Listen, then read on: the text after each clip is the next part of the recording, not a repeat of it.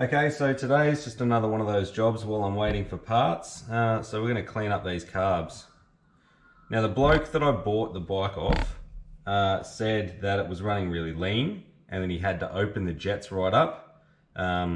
Whether he meant he actually bought new jets or drilled them out, I'm not quite sure. Now the reason he thought that it was running lean was air leaks through the butterfly shafts. But if you remember back to the picture of the air filters that I showed you, I'm going to say it was more likely that, the fact that they were pretty much non-existent. So it was just free flowing with no restriction. On top of that, it also replaced the exhaust with pea shooters, and they flow much more freely, so that would also just increase flow and lean things up even further. So I'm really curious to know what he did with these carbs. And as you can see, they're pretty dirty. So I'm just going to pull them apart, clean them up, and see what jets he's got in there. It was actually running pretty well despite the fact the air cleaners were non-existent. It did smell a bit rich on idle, but other than that, like, it pulled pretty evenly through all the through the rev range. There was no flat spots, so I'm not unhappy with the way it was running. And because it was running a bit rich at idle, I'm kind of hoping that when I chuck these pod filters on, it'll still go all right and I won't have to stuff around with it too much. All right, so let's get into it. So the first thing we're going to do is just separate the two carbs. To do that, we're going to have to remove the choke shaft there and also the crossover pipe here, and then take off this bracket and it should just come apart. So we'll do that now.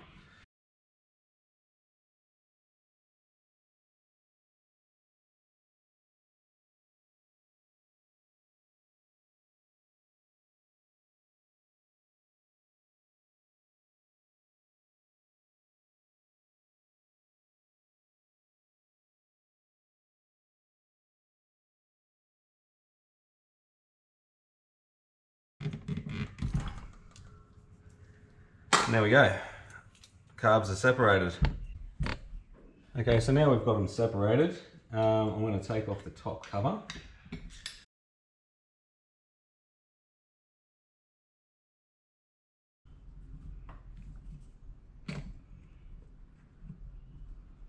Just be careful because there's a diaphragm under there, you don't want to tear that. Right, and off comes the top cover and the spring. And in here you've got your diaphragm and your slide. Now to get that out, just place your finger in the middle of the slide and pull it up nice and gently, and out it comes. Okay, you want to be careful with this diaphragm because if it tears or anything like that, you've got to replace it. You see you've also got a needle in there, and you can take that out just by tipping this upside down, and that whole arrangement should fall out. Just place your slide and the diaphragm to the side. Now on these ones, you've got a needle and there's 5 slots and a little E-clip, and that sets the height of it. You can adjust the height of that to adjust your mixture. The higher it is, the more fuel you're going to get. And there's just a plastic stopper, for lack of a better word, there. So put those aside, and that's the top done. Now we want to remove the bowl.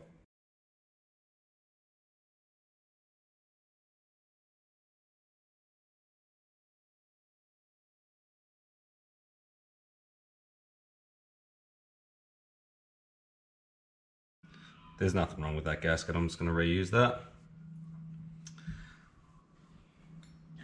Alright, and to take the floats out, just get a pair of needle nose pliers, grab the pin, and out she slides. Put that aside, and place your floats aside. In there you've got your needle and seat. The needle should just be sitting there and that comes out. Make sure you don't lose that. Place that to the side. Yeah, give you a better look at that one. Right, there it is there. Place that to the side. And then you can take your seat out. Now some of these have a screen on the back of them that can clog up. That's just a 10mm spanner.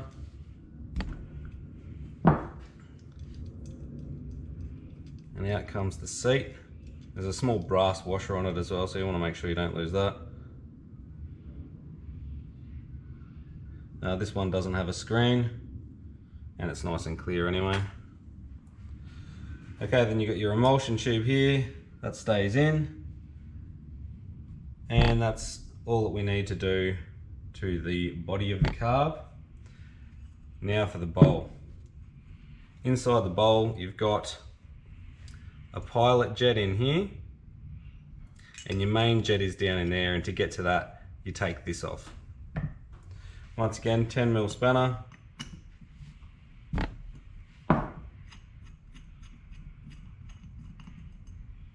Take that one off. It's got a brass washer on it as well.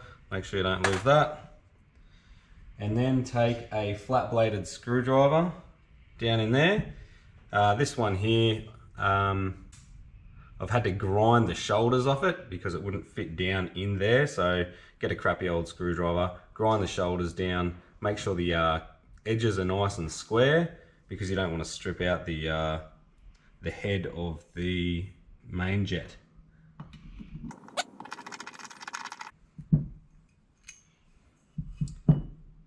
And out comes the main jet. Now I am very curious to see what size he's got in here. 130s. And that is the standard main jet size. So unless he's drilled it out, I don't think he's opened anything up. They're not obviously drilled out, but then again I can't really tell. Oh well, we'll see what size pilot jet he's got in here.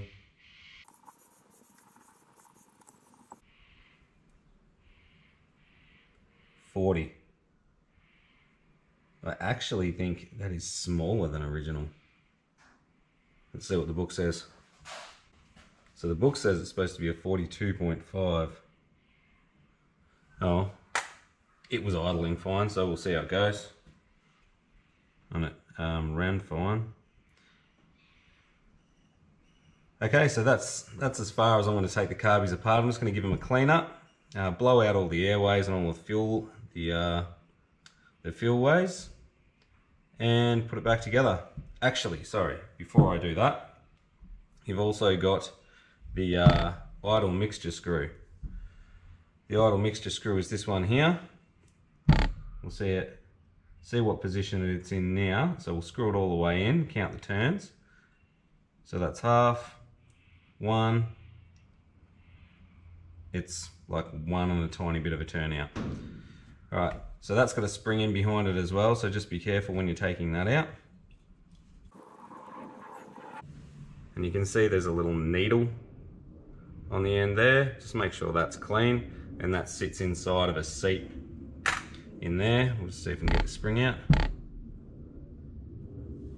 There's the spring. Put that aside and make sure you don't lose it. Shouldn't be anything else in there that I'm going to lose, no. Alright, we'll leave that out and we'll clean it all out. Alright, I've given the body a quick clean now. So as I was saying, you want to give all the airways a spray with carb cleaner.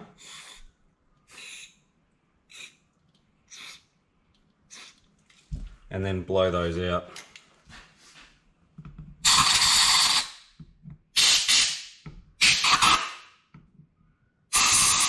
Make sure they're all clear. There's a couple in here as well. You've got the fuel inlet here. You've got plenty of other airways and fuel ways in here. Give them all a spray with carb cleaner, and get the air gun in there, blow them right out.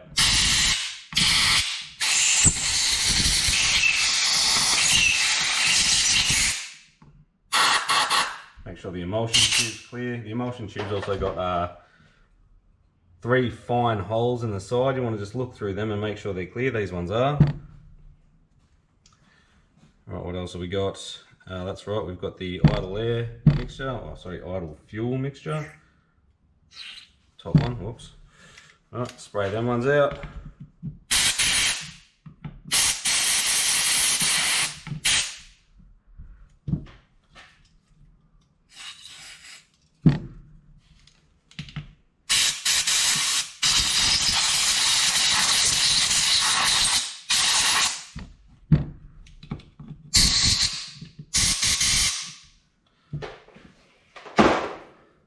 Okay, so they're all here now. And she's nice and clean, so it's ready to go back together. Reassembly is just a reverse of disassembly. So the first thing we're going to do is put the gasket back on. And we've got the seat, remembering it's got that small brass washer. Now when you're tightening these up, you don't want to go too tight. They are just brass into aluminium, so just give them a little nip. Alright, so that's that. Now we go the needle. We just drop the needle into the seat there. And then the floats can go back on. Now obviously they can go on two ways. One way is going to be the complete wrong way. So if you look at the underside of this little tab here, you can see the mark where it sits on the head of the needle there. So that makes it nice and easy. That one goes down. There we go.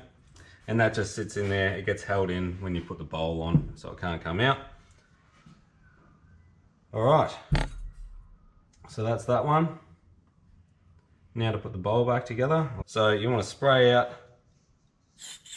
the pilot jet hole and that airway, and also the main jet hole and your overflow tube.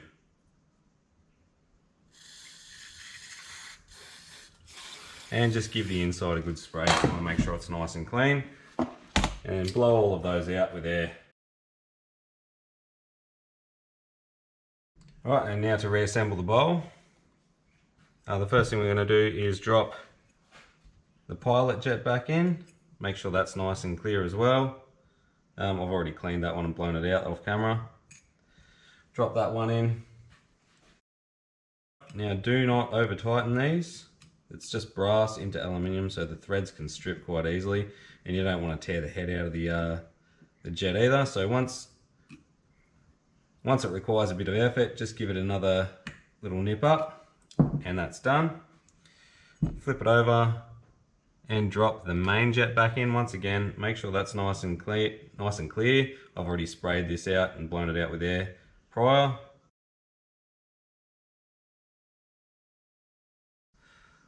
Then you can put the cap back on, making sure you've still got the brass washer. Now we can replace the bowl onto the body of the carb. Make sure I've got everything. I've got a pilot jet, I've got a main jet, floats in, pins in. Actually, we'll just measure the float height. Now to measure the float height, you need to take the gasket off, or you subtract the width of the gasket. I don't actually know the width of the gasket, so I'm just going to take it off. Take your vernier calipers with the depth gauge on the bottom, and then just slide that down until it's just touching the top of the float bowl, and that is just over 25 mil. And the specs in the book say 25 mil, so that is close enough for me.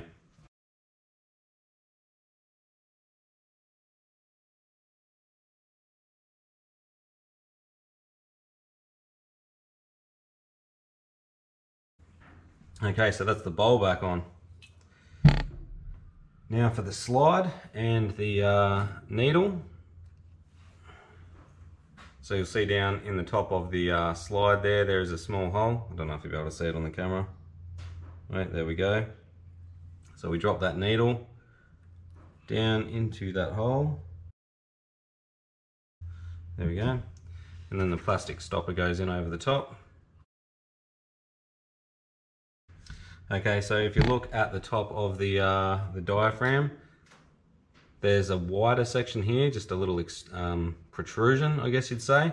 That lines up with the protrusion at the front of the carb here. So the slide only goes back in one way. Alright, once we've done that, drop the spring back in. It's the same both ends, so it doesn't matter which way it goes in. Drop the spring in, and on the top of the cap there is, inside the top of the cap there's that little protrusion there that lines up with the top of the spring. Make sure that's on, and then before I go doing that, the cap only goes on one way as well. And then drop that in. All right, now remember, we only want to put 2 screws in because there's a bracket joining these two together.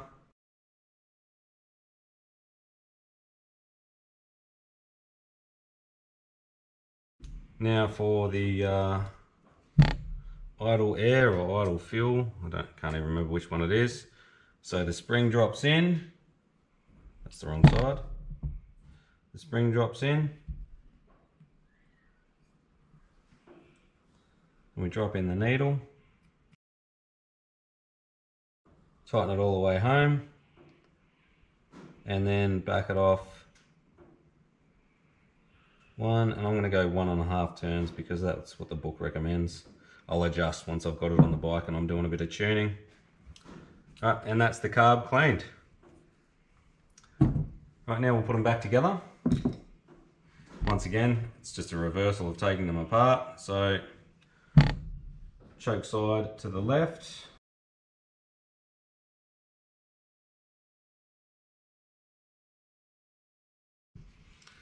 Right, and you've got your sink adjustment here.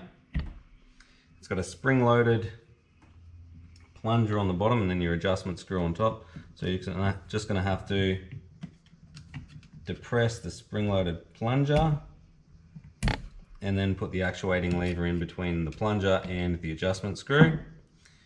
Right, so this can go on 2 ways.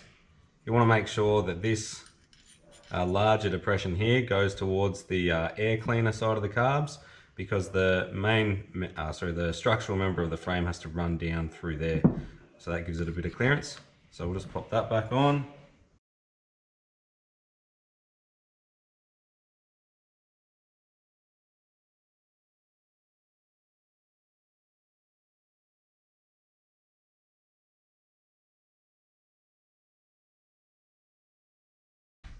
Alright, so now we'll put the choke assembly back together. I shouldn't have put this bracket back on because I'm going to have to pull it off again now to get the choke bar back through. So I'll do that now.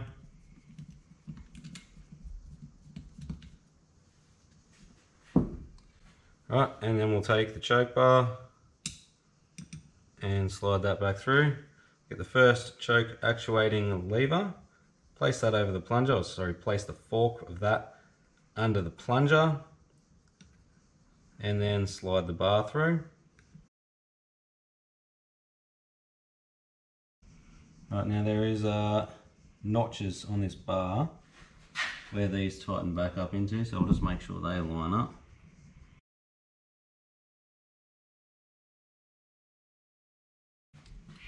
Alright, and now the choke lever. First we've got the plastic bushing. That goes in behind the choke lever like that. And then on.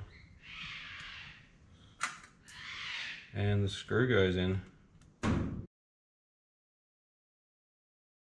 Right, now you've also got a pin on here, and that lines up with the slot on the choke tube. So before you tighten anything up, make sure they go together.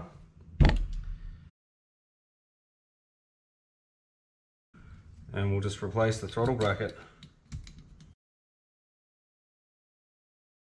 Right, and there you have it. Basic disassembly and cleaning of the carbs of a XS650. As always, if you like what you've seen, please like and subscribe, and I'll see you in the next video.